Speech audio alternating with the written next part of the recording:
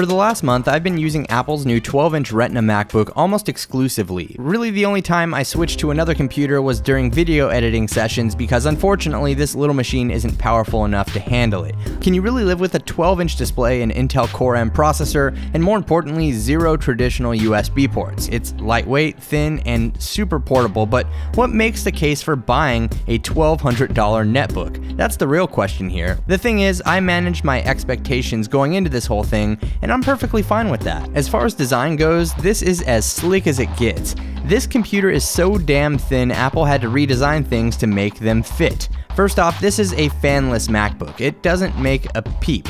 There are no moving parts inside. Apple has redesigned the keyboard specifically for this MacBook and utilizes new butterfly switches, which provide a 40% thinner keyboard assembly and 17% larger keys. It's actually a pretty easy keyboard to get used to. I now prefer typing on this keyboard over my 15-inch MacBook, but it's certainly not for everyone. Along with that, we have a new Force Touch trackpad that provides a handful of new features that I rarely use. The thing is, most all of these features can be used on a regular MacBook with a 3-finger click, but nothing is particularly special about them that I just need to use them all the time.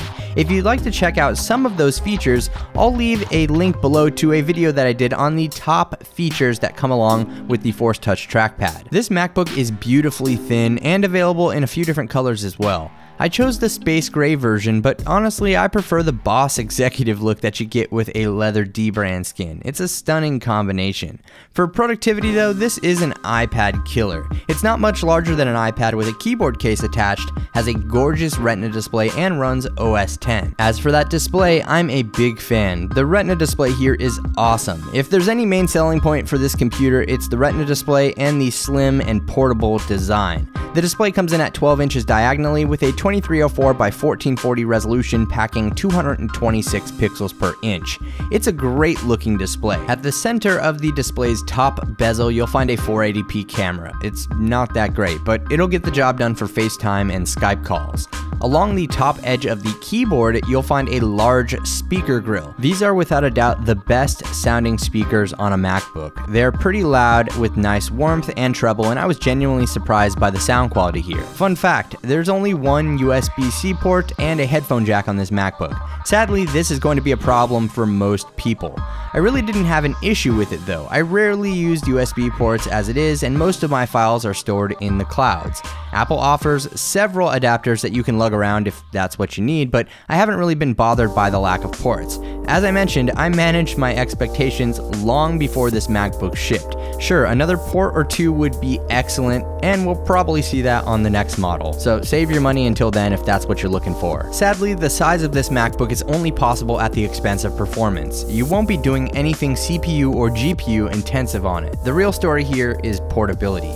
I love that about this MacBook. Unfortunately, I can't do really anything within the boundaries of my creative needs on this computer, but I can do everything else. As for battery life, this is another area where you'll need to manage your expectations. It's a small computer made up of mostly battery, but it's not going to get you anywhere near Apple's claimed 9 to 10 hours. I'd usually get around 4.5 hours out of a full charge with the brightness set to around 50%. Fortunately, it charges pretty fast, at about 2.5 hours from 0 to 100%.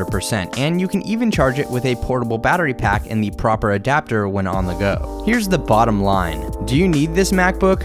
Nope. In fact, there are several other choices available from Apple and other manufacturers that offer more performance for the money. Is it a very cool piece of tech to own? Yep. The 12-inch MacBook is certainly a beautiful piece of engineering and design, but it's not a must-have. I love everything about its design, but unless you're using this under a certain set of expectations, it won't satisfy all of your needs. This is the perfect size for traveling via plane and train, but lacks the performance to become my main computer.